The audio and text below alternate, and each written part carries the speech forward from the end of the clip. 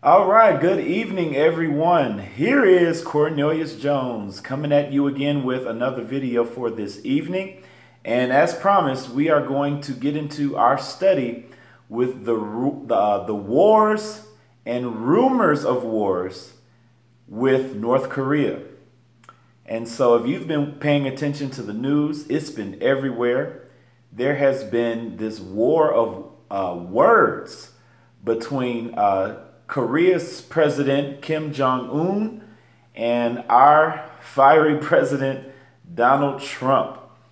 And so do these clash of words, could it send is there an upcoming war that is going to be upon us?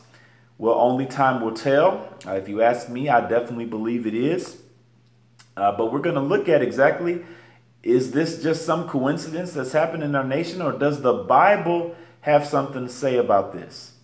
Well, I'm sure if you've been watching me and my videos for some time now, you definitely know that I believe it's the latter. Well, let's go ahead and jump into this. Before we get started, I briefly want to just say again, for all of us who are looking for the blessed return of our Lord and Savior Jesus Christ, I just feel the need to reiterate this truth, okay?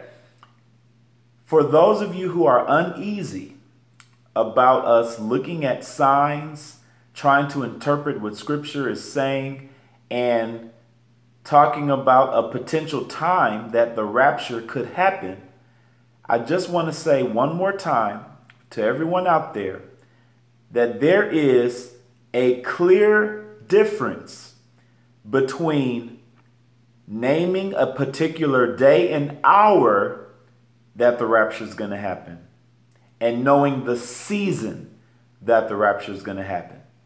That's so important. That is so important. There have been some dates that have been thrown out there, but the dates are not, the dates that we are talking about are not saying, we're not saying that the rapture is going to happen on these dates. Okay, so there are two dates out there that we're discussing. We're discussing August 21st. That is the date of the solar eclipse. Now, what does that mean? Well, I have another video that talks about what I believe that means. But we're not prophesying that any particular thing is going to happen on that day. All we're doing is looking at the fact that an eclipse is going to happen on August 21st. That's it. Okay? And then I have other videos that talk about what I believe it means as it relates to biblical prophecy. Okay?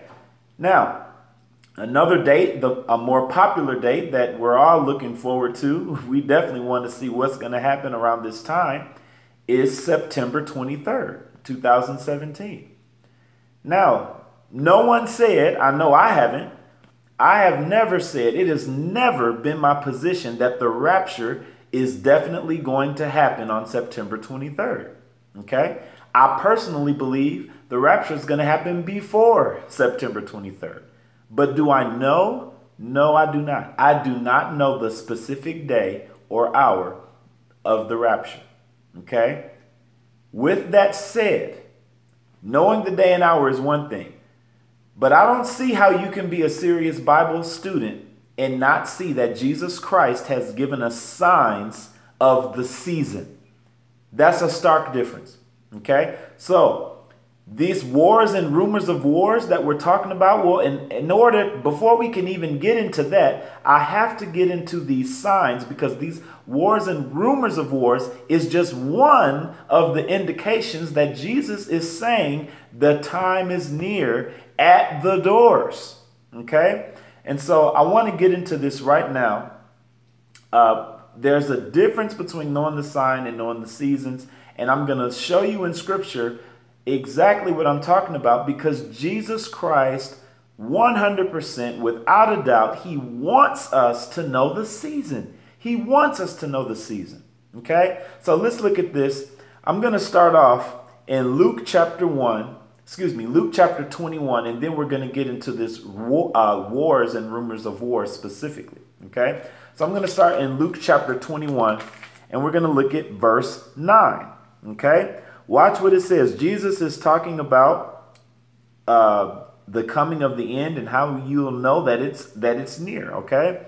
And he says in verse 9, but when you hear of wars and commotions, do not be terrified, for these things must come to pass first, but the end will not come immediately. So Jesus is saying right before the end comes, we are going to hear these wars, possible wars and commotions of wars. Well, do we see that happening today? Absolutely. Okay, absolutely. And the tension is rising more than ever before. Okay, so I don't want to get ahead of myself. We're going to get into that in just a moment. But I'm going to look at another verse in Scripture. Okay, I want to look at the book of Joel, chapter 2. And we're going to look at verse 31. Here are more signs that Jesus is talking about. Okay, this is a prophecy from Joel chapter 2, verse 31. It says very clearly, the sun shall be turned into darkness and the moon into blood before the coming of the great and awesome day of the Lord. Now we know this coming and awesome day of the Lord is not talking about the rapture. It's talking about the second coming when he comes to culminate the day of the Lord, which is his wrath during the last 3.5 years of the tribulation period. The day of the Lord is when he comes and he wipes out all the nations that are surrounding Jerusalem and waging war with them. He's going to destroy them, judge the wicked, and set up his millennial reign. That is the day of the Lord. That is the terrible day of the Lord that culminates with his second coming. Well, he's saying before this happens, the moon is going to be turned into blood. The sun is going to be turned into darkness. We just saw a tetrad of blood moons in 2014 and 2015. And here we are in 2017 coming upon a total eclipse of the sun where the sun is being turned to darkness, and it hasn't happened in 99 years. And then we have two about to happen in a 7-year period. And we know the tribulation is 7 years. Come on, guys, this just makes too much sense. We are seeing the signs that Jesus is talking about that must precede his second coming. Okay?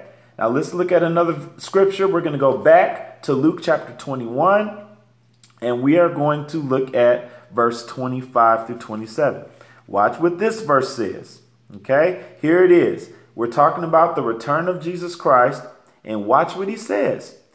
Because remember, this entire text here is also, you can also read Matthew 24. This is one of the synoptic gospels. We got Matthew, Mark, and Luke. They all tell similar stories from their perspective about the things that Jesus spoke. You have to understand that Jesus was answering a question that the disciples asked about when he would return. Okay, and so Jesus spends time in this chapter explaining to them the things that would take place before that happens, before his return. And watch what he says here in verse 25 of chapter 21. It says, and there will be signs in the sun, in the moon, and in the stars. Okay, that's what we see happening. We see this eclipse is a sign of the sun and the moon. And on September 23rd, we are going to see signs in all three, the sun, the moon, and the stars. Okay? God is sending us signs not to know the specific day so that we will know the season. But there's more to this. Watch what it says. Not only will there be signs in the sun and moon and stars, it says, still in verse 25, and on the earth, distress of nations with perplexity, the sea and waves roaring. Well, what does that sound like? Tsunamis. There have been tsunamis all over the place. Okay? And in our recent history, there have been tsunamis, and those are waves that are causing distress to the nations. Now, this has not happened, a huge one has not happened to the United States, And listen, this is not a prophecy, but I would not be surprised if there was a tsunami that happened on somewhere on the West Coast or maybe the East Coast of the United States. I wouldn't be surprised. I would not be surprised because, again, we see in Revelation, I explained in Revelation in another video of why I believe that Mystery Babylon is talking about America, because it fits the prophecy. And these distress of nations due to these waves warring, when we look at Revelation, we see that a great earthquake is going to happen that's going to cause the nation to split into 3 parts. And there is a river in the United States that divides the city into 3 parts. It's the Mississippi River, and there's one other river. I apologize, I can't think of it right now. But this river divides the nation into 3 parts. It says that Mystery Babylon is going to be divided into 3 parts by this major earthquake, and then the islands are going to flee away. In other words, a tsunami of some sort is going to have to raise up to make the islands flee away. Okay, this is incredible. This is incredible stuff right here. All right, so seeing waves warring in verse 25, then in verse 26, men's hearts failing them from fear and the expectation of those things which are coming on the earth. For the powers of heavens will be shaken. The powers of heaven are going to be shaken. Okay? Now, some of these things we have not seen completely, because in Revelation it explains how these great hail is going to be coming down to the earth. And I believe that's going to happen during the tribulation period. But there are some of these things that are happening before. The wars, the rumors of wars, the sun being turned to darkness, the moon being turned to blood. You cannot tell me that we are not in the season of the Lord's return. And by the Lord's return, in this case, I'm talking about the rapture of the church that precedes the 7-year tribulation, which precedes his final second coming, when he sets up the millennial reign and he judges the earth. Okay? So finally, verse 27, it says, they will see the Son of Man coming in a cloud with great power and glory. Verse 28, now when these things begin to happen, look up, lift up your heads, because your redemption draws near. Does that sound like Jesus is trying to keep secret the season of his return? Does this verse sound like it's a secret? Does this verse sound like Jesus doesn't know when his season is up to return? Does this sound like that to you? No, absolutely not. Okay? Now, here we go. I'm going to read another scripture here. Verse 31. Remember, from here he goes to talk about the parable of the fig tree. I have another video about that. I'm not going to get deep into that. But watch what he says in verse 31. He says, so you also, when you see these things happening, know that the kingdom of God is near. Guys, Jesus is not telling anyone a particular day of his return. He's telling people when you know the season is at hand. And that is all we're trying to say. The season is at hand. So no, we don't know the day and hour, but could we know the month and year? I don't see anywhere in scripture where we can't know the month and year, because seasons happens within months. The months measure the seasons. So could we know the year? I believe we can. Now, do I know for sure? I don't. But from my interpretation of scripture and all the other videos I've already placed out with all these signs, yes, it is my firm belief that we are definitely in the season, in the year of the return of our Lord Jesus Christ, the rapture of the church, the ensuing tribulation period. Yes, I can say that without a shadow of a doubt. That doesn't mean I'm prophesying. That doesn't mean I can't be wrong. I'm not dogmatic about it. I understand that I could be wrong. And if I am, again, like I've said before, guys, if it's wrong, If we've missed it somewhere, then we just got to continue to serve Christ. Don't lose hope. Keep the faith and look for him. Watch for him whenever he returns. Okay? Last scripture I'm going to read. Watch what he says. Verse 34. This is so key right here. It says, but take heed to yourselves, lest your hearts be weighed down in carousing, drunkenness, and cares of this life, and that day come upon you unexpectedly. So God is giving a warning here, okay? For verse 35, for it will come as a snare on all those who dwell on the face of the whole earth. Verse 36, watch therefore. You hear what he's saying? Watch therefore, and pray always that you may be counted worthy to escape all these things that will come to pass and to stand before the Son of Man. God is saying here, don't be caught up in the world. Watch so that this will not come upon you. This day will not come upon you unexpectedly. Jesus does not want you. Do you hear that? Jesus does not want his return to be unexpected.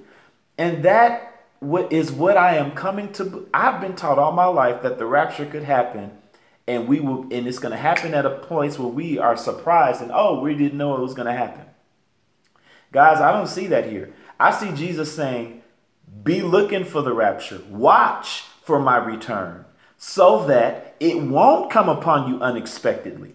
God does not want us to be caught off guard with his return, which is why, although he didn't give us the specific day, he is definitely giving us the season. Okay? So please, y'all, please stop making this no man knows the day or the hour an excuse to not watch. Jesus wants you to watch. And if you watch, and if you see these signs that scripture is laying out, then what will happen? It's going to affect the way you live. It's going to cause you to want to serve God more fervently if you are a serious believer in Christ Jesus. And that's what God wants. That's what he wants. He is coming back for a bride without spot or blemish. He is coming back for a bride that is looking for him. Are you looking for him? Listen, you wishing Jesus. There are some people who are so caught up in the world and they don't want Jesus to return because they have goals, they have dreams, and they have stuff they want to do. And I get that. But listen, your dreams are not going to stop Jesus from coming back on the day he knows he's coming back. Okay? So it's best to pay attention to these signs. Listen, Jesus said an adulterous generation looks for signs, right? But understand, you got to take that in context. The Pharisees were not looking for Christ. They were looking for the sign in and of itself. Okay? They were looking for a sign that Jesus was who he said he was, which eliminated walking in faith. I'm not looking for any signs that Jesus is the Messiah. I am trying to pay attention to the signs that God gave us that indicate the soonness of his return. Now that is a big difference. The disciples themselves asked Jesus for a sign. He didn't rebuke them. He rebuked the Pharisees because they were in love with signs and not in love with Christ. And they were looking for signs that Jesus was who he said he was. They didn't believe he was the Messiah. So don't take that out of context. Signs are not evil. God gave signs. I just read a scripture to you in Luke 21:25 that says, there will be signs in the sun, in the moon, and in the stars. God gives us signs so that we can watch, so that we will know the season of his return. Okay? Not the day or the hour, the season. Now, I think I've explained that the very best way I could. Okay? Now, if there are some of you who may still just hold on to the way you want to think about this, and that's on you. Okay? But I believe I've done my due diligence in opening up the Bible and explaining the difference between knowing the day and hour and knowing the season. Now let's move on, okay? Speaking of knowing the signs, the particular sign that I want to talk about right now and relate to what is going on, what we see going on in our nation, is this wars and rumor of wars. Well, what we see here right now, if you've been looking at the news, and I'm actually kind of late coming out with this. I probably should have did this video a few days ago, but hey, it is what it is. But when you look at what's going on in our nation, we have this conflict with North Korea. Okay? So as you know, as many of you already know, North Korea has put out threats to send out missiles towards the area of Guam. Okay? And Donald Trump is firing back. I mean, he's firing back saying that North Korea will be met with fire and fury unlike the world has ever seen. Those were his exact words. Now you have these two hothead presidents that don't want to back down, and the nations are getting nervous. Okay, China is involved in this, Japan is involved in this, South Korea is involved in this. Everyone's involved in this. The allies of the United States. Everyone's involved in this. People are trying to say, hey, calm down your rhetoric, because we're about to get into World War III. Okay, that's the fear and consensus around, other nations that are surrounding this. Okay, so that's what we see going on in our nation.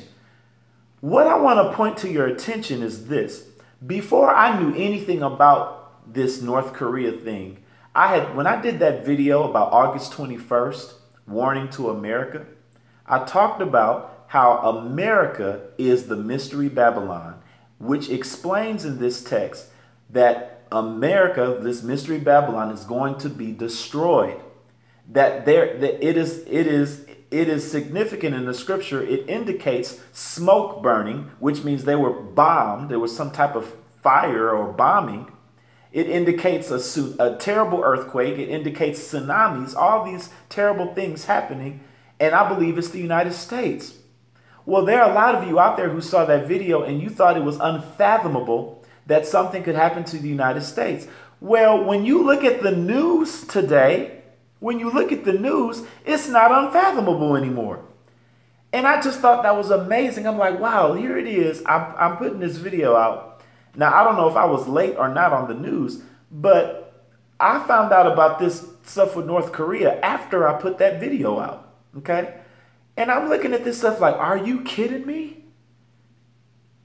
So you couple that with other videos I've seen on YouTube.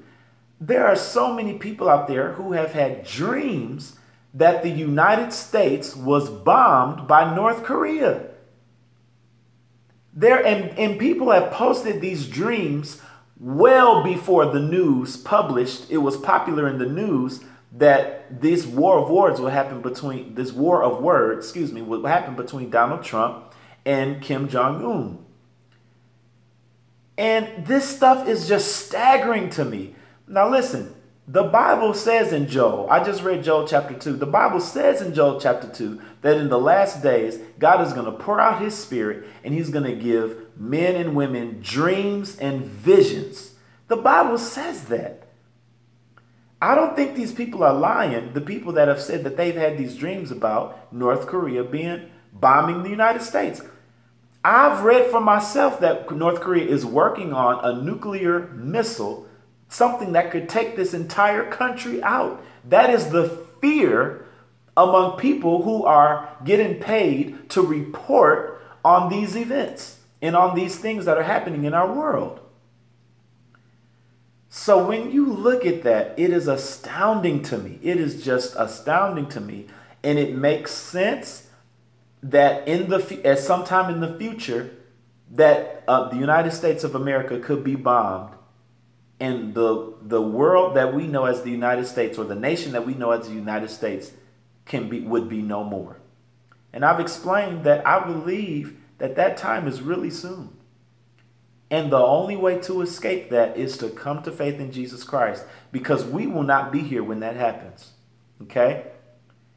Now, one thing, I'm going to do a different video coming up soon, because I'm going to hint at it now. But I believe that the rapture is a rescue, not only from the tribulation, but I believe this. I'm trying to get this together. I'm still wrestling with it a little bit. But I really believe that there's going to be something that's going to happen where this dragon, this dragon has to show up in the sky too. It said another sign in heaven in Revelation 12. A lot of people believe it's Nibiru, Planet X. Don't want to get too much into that, but I can't say I disagree with that. But for every sign in the heaven, there has to be some natural manifestation on the earth as well. And so what could that mean? The harpazo means to snatch away from danger. Okay, it's used in the context of snatching away from danger. There has to be something, I believe, that Satan is going to try to do to get to us, and God is going to rapture us out of the way. What would it be? Is it a tsunami? Is it something with wars? I have no idea, but I have this feeling that there's going to be something that's drastic that's going to happen in this nation, and the rapture is going to rescue us away from it. And then the distress that is talked about here in Luke chapter 21 will be upon all these people who got left behind in the rapture. Okay? So guys, listen. What is the overall point of all of this? The overall point is God's judgment is at hand. And if you don't know Jesus Christ, it's time to get to know him. It's time to repent of sins. If you know Christ, but you're not living for him, you don't want to be ashamed at his coming. You want to be excited and happy at his coming. And you won't be excited to see him if you know you've been living in sin and haven't been serving Christ, haven't been praying, haven't been seeking Christ, haven't been living a life that you know that is a life that just a life that Jesus Christ died for you to have. A life that is evident of a person who trusts Christ as a Christian, a person who has a relationship with Jesus Christ. So if that's you, I encourage you to turn to Christ with all your heart. If there are any sins that you're struggling with, and trust me, you're not by yourself. I have my own struggles.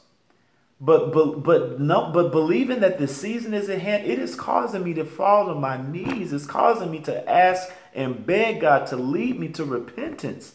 It's causing me to seek his word and to minister the gospel and to serve him like never before. And I pray that these videos are helping you do the same. So I'm going to go ahead and sign off here. Stay tuned for my next video. And before I sign off, I just want to say a brief thank you to all of my subscribers out there. You guys, you're blowing me away. Now, we got some buttholes out there that are just really mean in some of their comments. And I just laugh at some of these comments. But overwhelmingly, a majority of you are supporting me. You've been thanking me. And words cannot express how deeply appreciative I am of you. Some of you have even asked about donating to my ministry and things of that nature. And I want to be honest, when I first got into this, I really I was not thinking about doing this for money or anything like that, guys. However, the Lord has just been dealing with my heart about this. And so for those of you, if you're saying, listen, I want to sow into your ministry, okay, I want to help you, then listen, I'm going to give you the opportunity to do that. And I would appreciate it. I have a project that coming up in the near future where I'm going to get a team of people here in Dallas. And we are going to get a food truck. And we are going to prepay as many meals as we can. I'd like to prepay 100 to 200 meals. Go into a community that the Lord leads us to and just pass out free food. Play a little music, and just have people on site ready to pray with people, ready to share the gospel with people. Because if you pass out free food, people will show up. And so that's a ministry project that I do have that I'm trying to put together. And that's going to cost. And so I would like to extend the opportunity to you. If you want to sow into that, I'm going to pin in the comments below the screen my email address, and you can use that email address with PayPal, and you can send in whatever donation the Lord puts on your heart.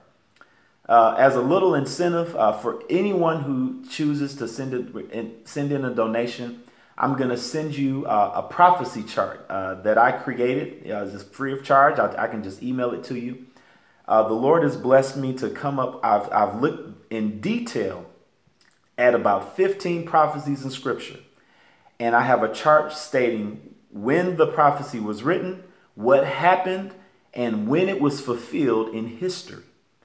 And the span of time between the prophecy was fulfilled and when it was written. This is a powerful, undeniable truth that you can use to show anyone that the Bible is God's word. Because how else would these people know that these prophecies were going to happen, hundreds and thousands of years before they were written?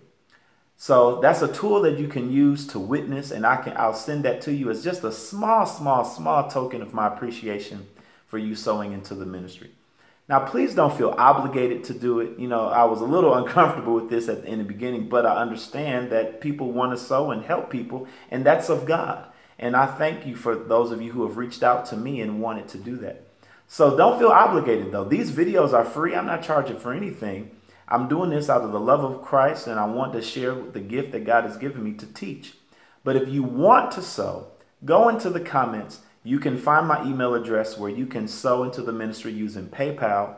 And every dime you send, I give you my word that it is going to go into good soil. It is going to go to good use to spread the love of the gospel of Jesus Christ. And I pray that God will reward you in partnering with me and bless you sevenfold. So I just thank God for you. If that's your desire, please do that. If not, it's completely okay. Okay. So this is Cornelius Jones signing off. Stay tuned for my next video. It will be coming up very soon. I love you guys in the Lord. Keep watch, for the return of our Lord Jesus Christ is at hand. It is at the doors. I love you guys in the Lord. Take care. Be blessed.